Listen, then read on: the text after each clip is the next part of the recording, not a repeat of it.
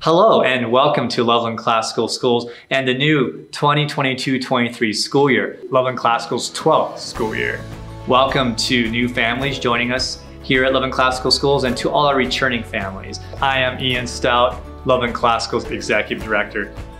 I hope you've had a great summer and it's been a great and productive and busy summer here at Loveland Classical Schools. Some recent updates I'm pleased to share include the addition of a third school counselor who will provide additional student support services at both the Lyceum and our Academy campuses, in addition to the already full-time counselors at each site.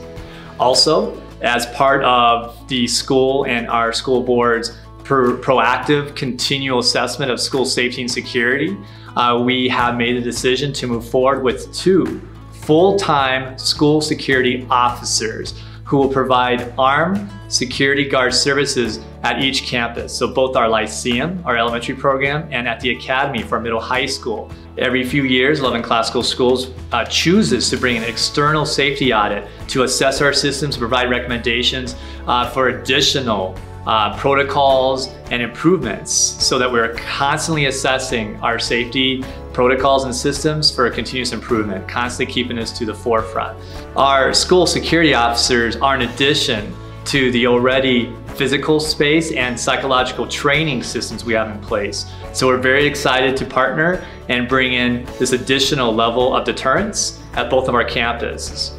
And another update is that we are excited to reach another record enrollment. And so we have decided that in 2 years from now, in the fall of 2024, that we are targeting to complete the expansion of the classroom wing here at the Academy campus. As we continue to grow in our high school program, we are proactively assessing and beginning our planning to build out our classroom wing here to meet that future enrollment demand. State testing results came out just 2 weeks ago, and we're pleased to report that again, Loveland Classical Schools juniors have the highest average SAT scores in our local school district, and repeatedly Loveland Classical Schools grade levels outperform both state and district averages on the CMAS state testing.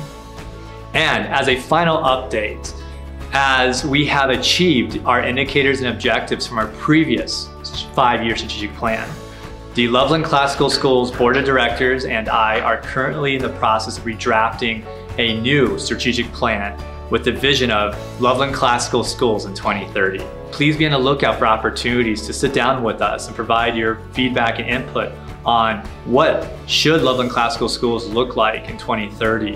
What should our objectives be? How do we know that we're fulfilling our mission to provide the best classical education for our students and families in Northern Colorado?